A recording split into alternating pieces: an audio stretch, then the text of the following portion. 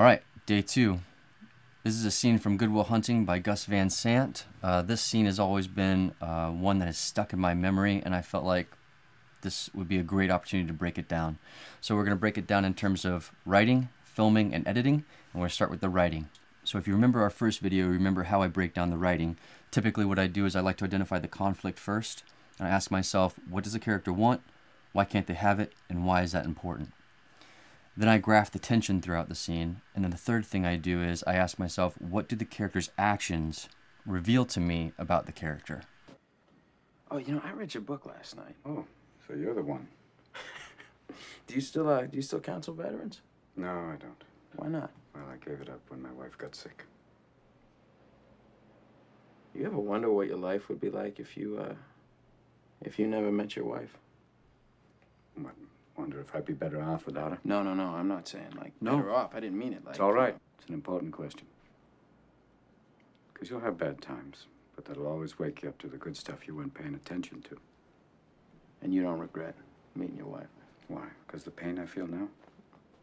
Oh, I got regrets, Will, but I don't regret a single day I spent with her.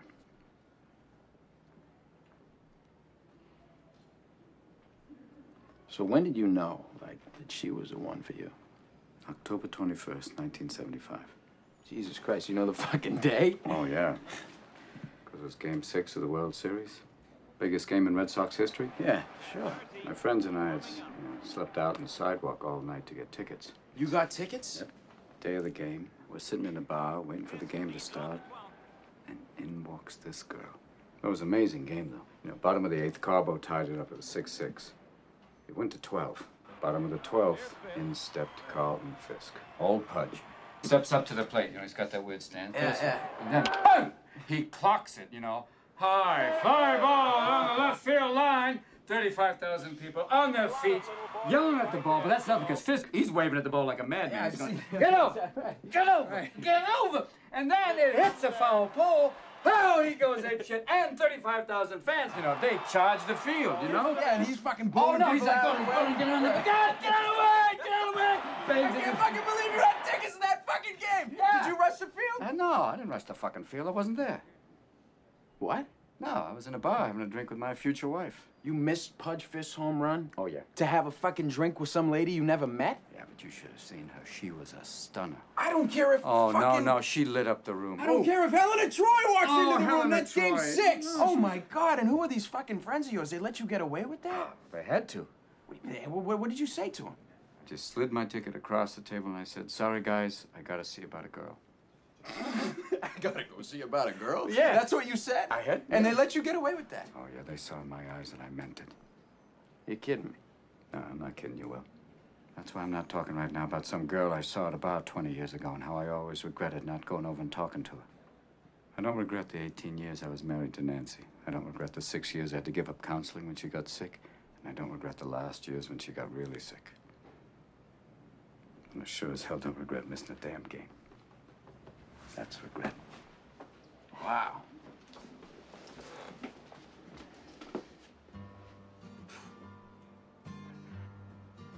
Would have been nice to catch that game, though. I didn't know Pudge was gonna hit a home run. Next up, the filming process. So when I'm analyzing the filming, I'm asking myself, what is the theme of the scene? How do the actions support the theme? And then thirdly, how does the director and the cast and the crew go about cinematically capturing those actions? So this takes into account the psychology of the composition of the shot, the camera movement, all of those things, including color theory. Oh, I read your book last night. Oh, so you're the one. Do you still counsel veterans? No, I don't. Why not? Well, I gave it up when my wife got sick. You ever wonder what your life would be like if you never met your wife? What? Wonder if I'd be better off without her? No, I'm not saying like No. better off. I didn't mean it like. It's all right. It's an important question. Because you'll have bad times, but that'll always wake you up to the good stuff you weren't paying attention to. And you don't regret meeting your wife? Why? Because the pain I feel now? Oh, I got regrets, Will, but I don't regret a single day I spent with her.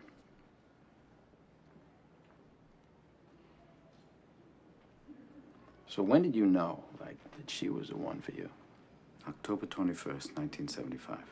Jesus Christ, you know the fucking day? Oh, yeah. Because it was Game 6 of the World Series. Biggest game in Red Sox history. Yeah, sure. My friends and I had slept out on the sidewalk all night to get tickets. You got tickets? Yep. Day of the game, we're sitting in a bar waiting for the game to start, and in walks this girl. It was an amazing game, though. You know, bottom of the 8th, Carbo tied it up. It was 6-6. It went to 12. Bottom of the 12th, in stepped Carlton Fisk. Old Pudge. Steps up to the plate, you know, he's got that weird stand. Yeah. And then, boom! He clocks it, you know. High fly ball on the left field line. 35,000 people on their feet, yelling at the ball, but that's nothing because Fisk, he's waving at the ball like a madman. He's going, get over! Get over! Get over! And then it hits a foul pole.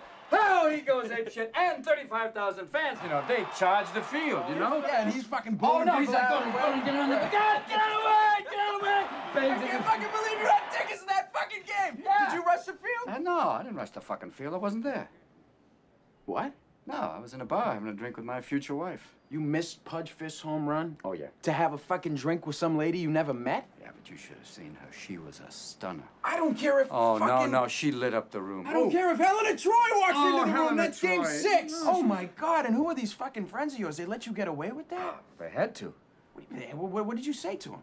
Just slid my ticket across the table and I said, sorry, guys, I gotta see about a girl.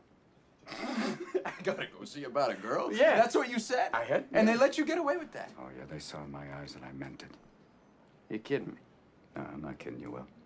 That's why I'm not talking right now about some girl I saw at a bar 20 years ago and how I always regretted not going over and talking to her. I don't regret the 18 years I was married to Nancy. I don't regret the 6 years I had to give up counseling when she got sick. And I don't regret the last years when she got really sick. And I sure as hell don't regret missing a damn game. That's regret. Wow.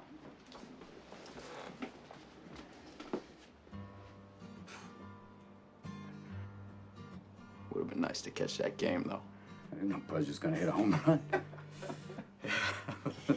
And last but not least, editing, in which I use Walter Murch's checklist and also Pudovkin's checklist.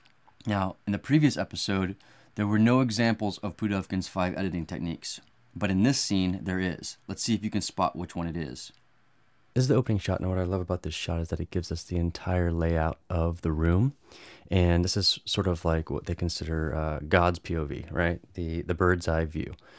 And this is going to come back into play later because we have these chairs lined up in such a way on this rug so that it mimics a baseball diamond. And that's going to come back later on in the edit with the parallelism. So let's go ahead and go through this.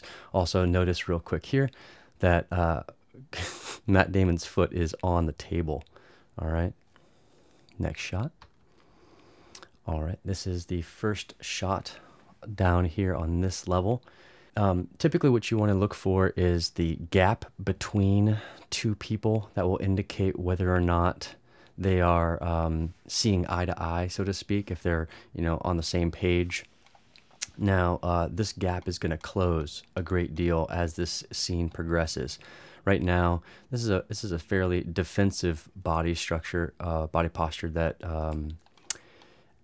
Sean's character is portraying, and it's structurally sound in the sense that he's guarded off in all these different avenues, but he's going to open up in very shortly here.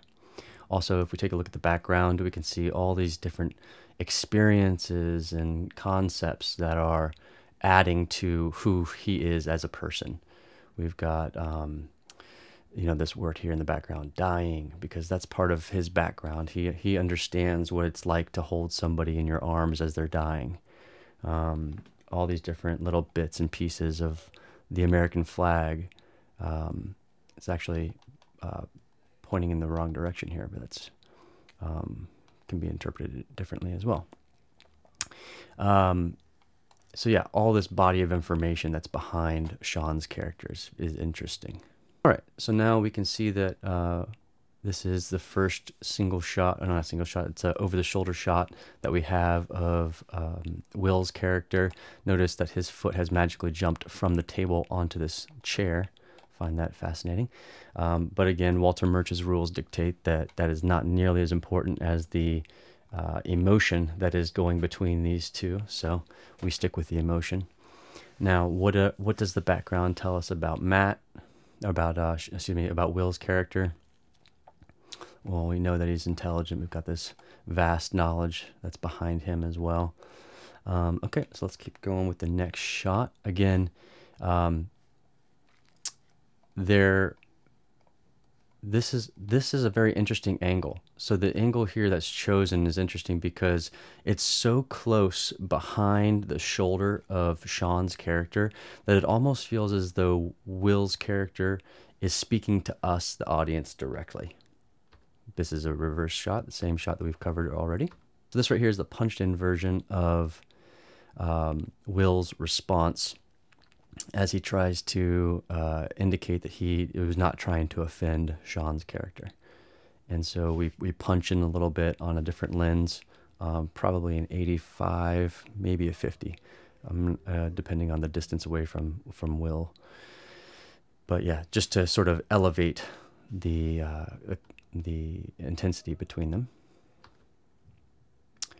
And we have the response. So again, this is the equal response to Will's question. So equally punched in. We've elevated the scene. This is the first time he gives his rebuttal.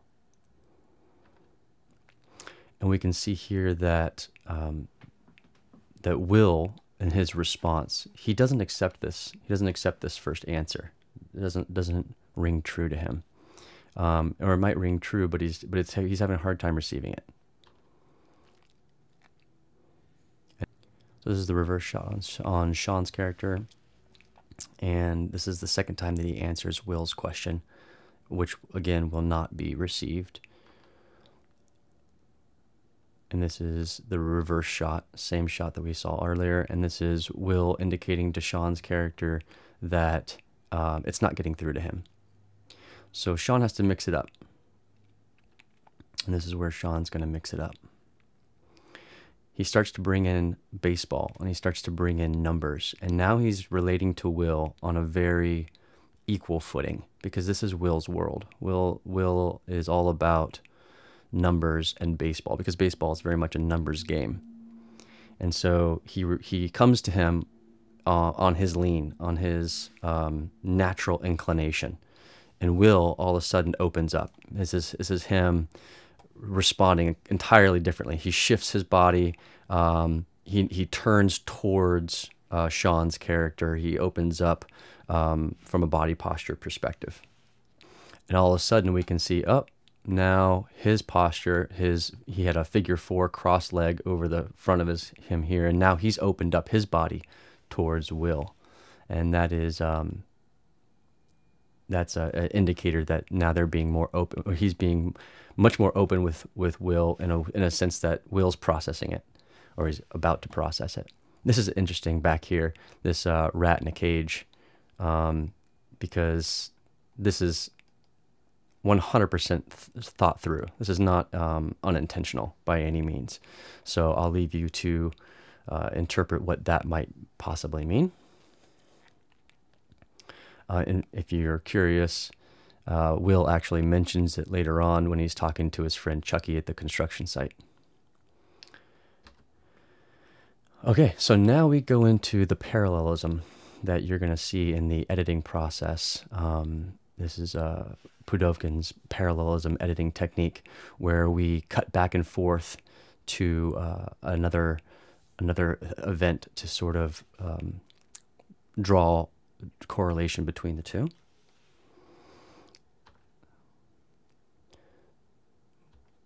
Now we can see, Will's really getting engaged in this, because this is his world. This is what he enjoys. He's all about baseball and numbers. And now Sean has quote unquote set the hook. Like he's got his attention. He's now able to open up a channel to pass information over to Will. Taking the mound. There's actually a cut right after this that's really fascinating. It's cutting on the pitch. I forgot to put in that last shot, but in this documentary footage of, parallelism, there's this shot of him taking the mound and then also pitching the ball, and it cuts on the ball being landing into the mitt. Because this is what's happening right now, is Will threw him 2 pitches and he struck out twice. He wasn't able to get the idea across twice. And now this is the 3rd pitch where Will has asked him a 3rd time, how do you live? How do you be what does it take to be a man? How do you avoid regret? And this is Sean's 3rd at bat, so to speak, or his 3rd. This is his 3rd attempt at this at bat. So he's not just conveying information to Will on a purely informational level. Like there's a combination of the logical and a combination of the emotional. So the pathos and the ethos, right? So he is like a good lawyer. He is conveying his argument in both ways. He's got strong parts ethos, strong parts pathos. And Will is responding.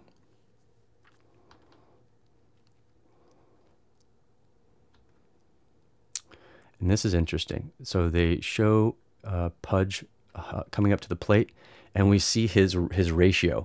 We can see that if you were to look at his ratio overall, he has less hits overall than the attempts. Obviously, he doesn't have a perfect record by any means, but that's not the point. Having a perfect record is not the agenda. The agenda is what happens when you go for it. So now Sean's character really, really opens up to Will, and he's going through the motions. He's drawing Will into his story. The pitch. And then we see the parallelism between Sean's character and Pudge. He went for it. And it hits. It's just on the edge. It's just on the line. It's, just walking the line between failure and victory. Sean starts to talk about the celebration, and Will starts to get into it. To visualize what it means to be victorious, right? Because it's so important to understand for Will's character, what does the end game look like if you're victorious? Because then you can work your way backwards from there. Oh, here, I forgot to mention here that we're shooting at an upward angle here. When Sean stands up, which is earlier here. So this is when Sean is standing up. This is where the influence is really taking place. This is their power dynamic now. Sean has the stage. He's saying, "Hey, listen, I've got all of this experience, and I'm trying to share it with you so that you can live your life in such a way that you don't have regret when you grow up." And so again, we're shooting upward at Sean to show his elevated, basically, this is a level of his knowledge. He has these experiences. He's trying to share them with Will. And eventually, Will is starting to process it. He's starting to get on Sean's level. And this might be a little bit of a stretch, but I'm going to go ahead and say that this right here, this light in the background, if I were to be the set designer in this, I would argue that this right here is an indicator of his brilliance.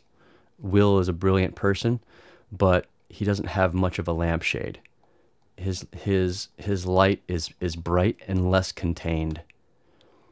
And so here he is. He's on a level field with Sean, and he's into it. He's receiving what Sean's putting out. And here's the victorious moment.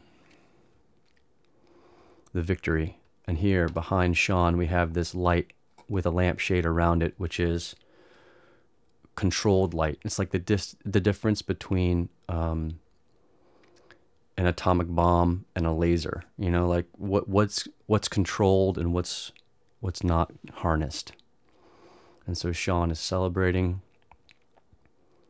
We have the parallelism again, and everybody is wrapped up in this victory at the same time because everybody wants to celebrate. It's this dynamic between the observers and the participants on the field. It's there's a really fascinating theory which is called the observerse, and it talks about well, Eric Weinstein recently talked about it, about geometric unity, and he talks about the field, the audience members, and the players on the field, and how there's a universe with more dimensions, and what we perceive is basically what's happening on the field. And so that's an interesting interplay here. Now, do I think they took that into consideration when they wrote this bit? Probably not, but I think it's something very fascinating to consider if that is indeed how our universe is made up. Because it's something that everybody can participate in. And so Will is really getting excited about Sean's demonstration now. And he's like, oh yeah, I do remember that. I do remember when Pudge Fisk ran around the bases and he was bowling people out of the way. So here we go back to this overhead shot, this bird's eye view. And I love this because it shows that we saw this in the very first opening shot, and now it's a callback to it. And if you have any recollection of baseball, Will is at third base. And so in order to get to Will, Sean has to make a home run. He has to really go around all the bases in order to make this land. And so here, it wouldn't be as powerful, in my opinion, because Will could have very easily have stood up and then just been right here at second base.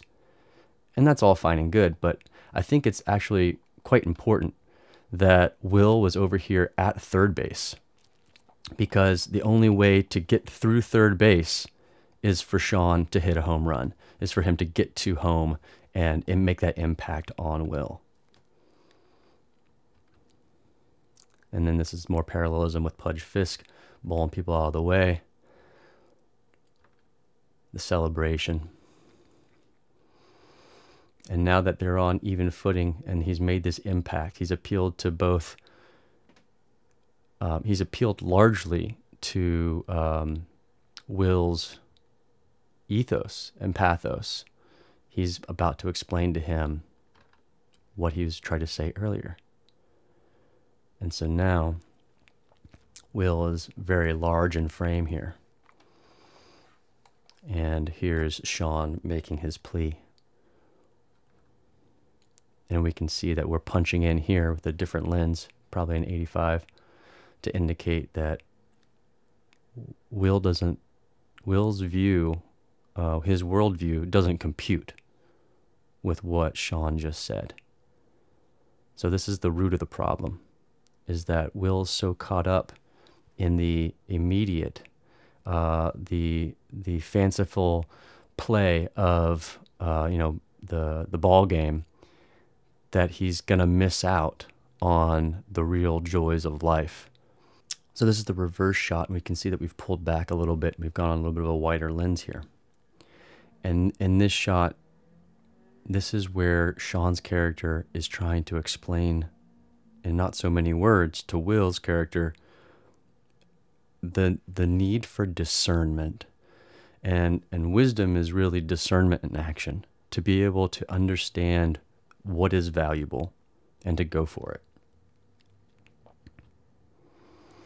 And this is Will. We punch in on Will again, probably on the 85, him talking about Pudge Fisk home run and how he can't believe that he missed out on that. And here we can see this uncontrolled bright light beaming behind Will. And we go back to the controlled light lamp behind Sean, explaining, no, you don't get it. You're not seeing what I saw. You don't have the discernment yet, and I'm trying to get across to you. I understand how much you value these things, but what I'm telling you is that there's something even more valuable out there that you're missing out on. And I love this shot. This is, so they pull back into a wide. This is behind the couch that would represent second base. So it's a pretty good view of the entire room. And you can see that this is a very oppositional shot, meaning that Will is on one side and Sean is on the other side, and they are clearly they're two powers at odds with one another here, right?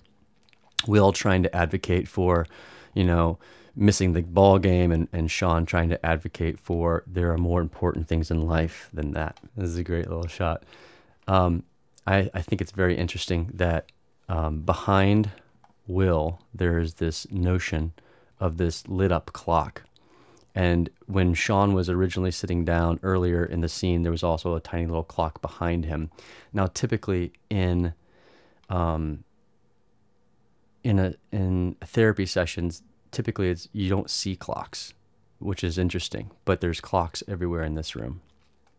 This is Will indicating to Sean that he can't believe that he missed out on it. He blames his friends, and Sean says, "Nope, it wasn't my friend's problem. It was a decision that I made." And so here Sean's indicating to Will that it was a decision that he made, and it was up to him. And he explains how he did it, and Will responds by thinking that the way he did it was ridiculous. Now this right here is the reverse shot, and we've punched in on the 85, and this is such an important part that we've punched it on the 85 so that the audience picks up on it. And the audience is almost directly behind Will, so it's really as if Sean's character is appealing to us, the audience. And he's speaking to Will in his language, and he gives him numbers. He gives him concrete numbers because he remembers every single month, every single year that was spent, trying to be by his wife's side. And now we can see that this is beginning to land on Will. This is the 85 millimeter on Will. And we can see that it's finally getting through. It took all that time. It took that entire story. It took going around every single base for it to finally get into Will's mind. And now this is the reverse on Sean explaining what regret really is. And we can see that it's finally made an impact on Will. This is one of the shots that really stood out to me, and I didn't see it until I had to do this breakdown. But what happens here, Sean moves from second base essentially to first base, and the camera is on tracks here, and it's going to slightly pan as Sean takes his seat. So we track left and pan right. This exact camera movement is mimicked in the reverse shot as Will goes to sit down on the chair that would constitute third base. The camera tracks left and slightly pans right as Will takes his seat. And this is to indicate that Will is following Sean. He's understanding what Sean is saying, and he's finally processing it. And now we can see that Sean and Will are opened up to each other, and that Sean has succeeded in elevating Will ever so slightly. Now, what's interesting about story structure is that right after this, after Will has been given this information, he needs to be tested in order to see whether or not it's really solidified in him. Now, this scene is, I think the reason why this scene landed so strong for me was because at the very end of the film, there is a follow-up to it. There's a callback. And so I think leaving us with that at the very end of the film always leaves in our mind, where did that callback come from? Well, it came from this scene. And so even though Will fails in the following scene to uphold what he learned in this scene, he still takes what he learned from this scene, makes the adjustment, and then succeeds at the final chapter. So that is it for the breakdown of this scene. And for me, this scene is one of those scenes that always stuck out in my memory as powerful. And so this practice of breaking it down was really helpful for me in figuring out why it was so effective. And I hope it was beneficial for you as well. The reason why I use these sort of checklists is because I come from a very structured sort of medical background. And this helps me to sort of keep my thoughts categorized so that I can lead with emotion. And if you look at Walter Murch's checklist, the number one thing on that priority list is emotion. So it's very important to shoot from instinct, shoot from the gut, lead with emotion, because ultimately that's what's going to impact your audience. So I hope that makes sense. Please don't get caught off guard by all these lists and think that we're shooting something in a very sort of like sterile cookie cutter way, because that's definitely not the case. It's just about, like a musician, in order to allow themselves to improvise in the moment and be truly free, they have to learn their scales. They have to know the fundamentals before they can sort of elaborate and move, in new pioneering ways. And so that's kind of what I'm hopefully emphasizing to you guys. Anyway, thank you so much for checking in. This has been a really helpful practice for me. I hope it's been beneficial for you. Please do send in your recommendations for the next scene breakdown, because I think we're going to be doing this for a while, and it's a great way for us to stay sharp and stay focused. So thank you guys so much for tuning in, and I look forward to hearing all your feedback.